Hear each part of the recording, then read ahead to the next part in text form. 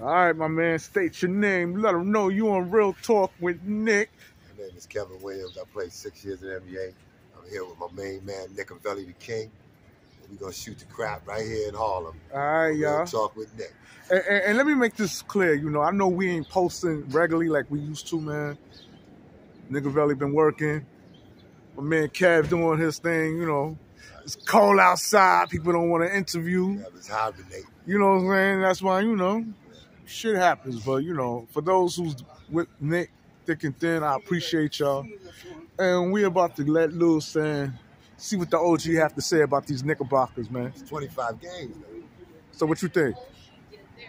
8th place if we could salvage something. We in 9th right now. So, I mean, you know, what I'm concerned about is them getting rid of Cam. They're going to get rid of Fournier. They're going to get rid of Derrick Rose. That's a concern for me. Yeah? Even though I see Deuce coming in playing good defense, it's more of a defensive effort now that should have been done earlier. But now it's okay. But you 12 and 13, you won one quarter of the season is over, and y'all under 500. So now the next quarter at 50, I want to see how y'all are in, because now you're 2/3 of the way there. So at 50, I'll come back and talk again, and hopefully y'all will win more games than y'all lose, because y'all 12 and 13, one game under 5. Y'all can't do 12 and 13 again and expect to be, you know, because you're going to have to put a string of games and wins, 8, 9, 10 wins. Okay, and when we speak of that, Julius Randle, man, are you still high on his game? Randle's been playing his ass off. I have nothing bad to say against Julius Randle. Even when he doesn't play well, he does what he has to do. You know, Julius Randle plays his ass off, man. I apologize to Julius playing your ass off. I hope everything works out for you. I really do. Could it be that he has an official point guard in Jalen Brunson? That helps a lot. He still ain't guard nobody. I mean, that's a given. He's not going to play good defense, but he rebounds and he scores. So that's what we need. He's our scorer. He's been consistent doing that. So I don't have nothing bad to say with him. But so Julius, just keep playing the way you're playing. You know, good and bad, you're doing what you have to do. Just keep your head up and just stay consistent like you've been doing. Okay. Now, when we speak of that of R.J. Barrett, I know you had concerns. All right, now, I told you at 12 and 13 what I'm going to say about R.J. Barrett. Right? Get it He's in. the most inconsistent basketball player on the Knicks. With the minutes that they're giving you and the inconsistency that you're giving us, you're not worth that $30 million, man, they gave you, man. You're not playing like that. You're not playing like a $30 million player, man. I'm sorry, you my boy and everything. I love you and all that. But I'm going to be truthful in my assessments, man. This is your 4th year. You're supposed to be killing, man. Everybody that I see in their 4th year that's supposed to be reputable, they coming into their own, like Ja, you know, DeJounte Murray, all these guys, 3rd, 4th year guys is coming into their own, and you still lagging. I don't know what it is, man. You get that money, and you forget about, what profession you in, man. This is an NBA profession. There's no babies allowed here, man. So you're going to have to get yourself together, man. So what is it that you see in RJ that you didn't see last year, man? I mean, we all know he got paid. I saw RJ more in a leadership role. He had the ball more. He directed the team more. And the team depended on him more. With Jalen there, he's like a loose cannon, and yet he doesn't incorporate his game in there. You know, he doesn't play defense as well as I thought he did. He doesn't. I see, you know, if Deuce didn't play it, I think Donovan Mitchell would have torched them again. If Deuce didn't play. Now you see they playing Deuce, right? Right. You see it's working, right? Right. Okay. Okay, and what was your assessment with the Knicks versus the Cavaliers? Because that was the big game. I thought that Deuce came in and slowed them down. Like I said, he would slow them down on their offensive sets and speed up our offensive sets. And that's exactly what he did. He didn't score nothing, but he played defense, man. And him doing that, with one guy out there playing like that, it becomes infective and contagious, and everybody starts playing like that. Because Deuce has set the tone, and he's a point guard. So you retarded his development. I hope these next 25 games, you give Deuce the ball and let him develop as a point guard and let him get the team, man, because that's the future, man. Okay. And as far as Donovan Mitchell, do you think he will stop? Because, you know, we beat the Cavs by, what, 23 points? I think with Deuce throwing them off and putting that pressure on them, and then them not having their center, it was a lot of key players that was out against Cleveland and a lot of key players that was out against Atlanta.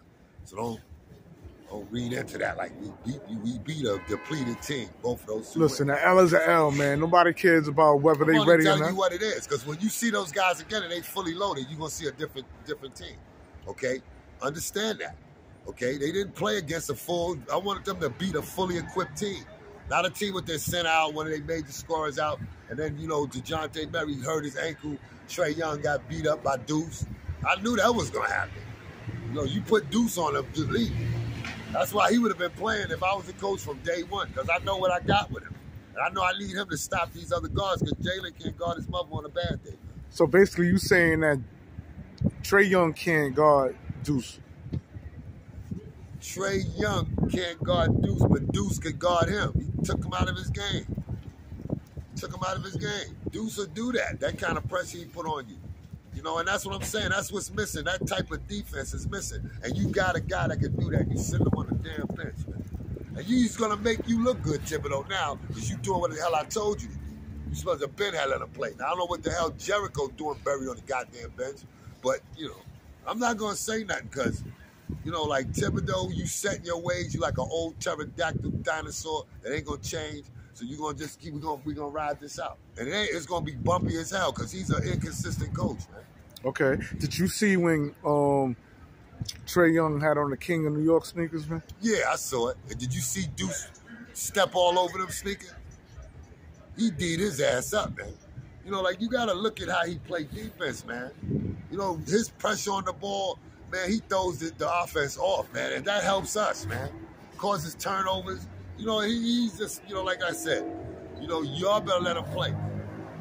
Y'all retarded his development. Y'all retarded Jericho Sims' development. I'm not really happy about that. Give him a little bit of minutes, man, like that, 16 minutes. And you think we supposed to be happy. He's supposed to be playing even more than that. Okay. All right. So you high on Deuce? I've been high on Deuce. I've been, listen, I'm the type of coach, I'm going to incorporate my players as the game goes on. If I see the game developing and I need a guy stopped, I'm putting Deuce in there. You understand? I'm a starter. If this is what you start, Evan Fournier, a nigga that can't guard nobody, I'm going to put Deuce in there. I'm going to put him in his position and say, yo, stop him. And we all going to have our scorers. Because Deuce can stop anybody. That's his size. I'm not going to be putting him on no small forward like that dumbass coach did with me. I'm talking about keep him on a 1 or 2 guard. Deuce could guard him. So, and he's valuable. Okay? So, Thibodeau, you stupid-ass scarecrow coach, you better use him. And if you trade Derrick Rose and Fournier and Cam Reddish, you really stupid. I hope you get what you looking for trading them 3 key pieces. I mean, Fournier, fuck out of here. And Derrick Rose and Cam Reddish, them 2 key pieces, right? So you still feel that the Knicks need Derrick Rose, man? Yeah, man. They should keep him and let him retire here, man. He can help the guards, man. Like a guy like Derrick Rose, he still can play, but he's a good coach, man. And he can help develop those guards. He can help Deuce. He can help Emmanuel Quigley. He can help, man, in a significant way. You understand? To take us to the next level. And this is just like the Knicks. You just get rid of all our good players, man. Okay. Even the old one. Okay. Discard them. It's like, just like I said, it's like slavery, man. You treat us like slaves, man. When you can't use us no more, you don't put us up in the front office or help develop the younger players. You just throw us to another team like that. After all the years he dipped and worked for us, he deserves to stay here and retire here in New York. That's just my opinion. All right. Now, all the talk about Donovan Mitchell, everybody was inquiring, or mostly a big portion of Knicks fans was saying that Donovan Mitchell should have been part of the Knicks organization. What are they doing? Blasey. When the Knicks crushed the Cavaliers, man, Donovan Mitchell shot 8 for 22. If RJ would have shot 8 for 22, he would have been in the doghouse. He ain't been shooting like that. Okay. He's already been in the doghouse. Okay. Okay, he can't guard him. Deuce McBride was on him. And Quentin Grimes. They guarded Donovan Mitchell. R.J. Barrett was running around playing a small forward. They're going to put him on there after the way he destroyed him. They put Grimes and Deuce on him, okay? And those two are playing good. I'm happy Grimes now starting to score better. It took you about 25 games to get 20 points. You should have been did that. Okay, You but know, you're like Grimes, man. You not, you know, like with me, I thought you was gonna come in there and set this shit on fire, and that's not what happened. You like a flicker, man. You know, you better put together a bunch of screens again because they giving you the 2-guard spot. So you better start scoring more than 23. I need 25, 30 from you every game too, because we need another scorer, man. You know, all we got is Jalen Brunson and Julius Randle. And RJ, I don't know what the fuck he gonna do. He could hit 31 game. The next game he did 2 or 4. You don't know what he gonna do. Do you think having Jalen Brunson on the roster took away from RJ's game? Could that be the reason why RJ could find himself in the slump? What RJ didn't do is adapt. He's not running the floor. You know, like, yo, dude, if I could get ahead of Jalen Brunson, I'm ahead. He'll pass it to me. Your ass running slow like you got cheesecake all in your ass. You ain't running like you supposed to. You're dribbling. You're just playing out of. You're not playing within the team offense. You going selfish and you look bad because you're not in shape, man. I mean, you look a little better now, but dude, dude, this is your year. You know, like they gave him that money. The worst thing they did was give him the money before this year, man. Because if they wouldn't have gave him that money, I guarantee you he would have been playing different. I'm telling you. Take my word for it. Okay. And what's your assessment on Mitchell Robinson, man? I love Mitchell Robinson, man. I just wish, man, this was a team that go inside, man. Did you see how he played, man? He played his ass off, man. You know, but he don't get the ball enough, man. He could be that dude in the middle, man. I'm talking about he could be that dude, man, in the middle. He's dominant, man. And we don't bring him out. We just shooting the ball, jacking the ball. You don't see him offensive rebounding like he doing.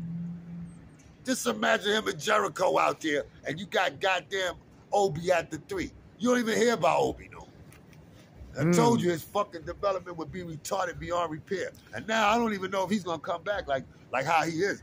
You got to play Obi and let Obi play, man. You know, get his confidence back. Obi ain't playing with confidence no more. And that's what happens when you bury him on the bench like that.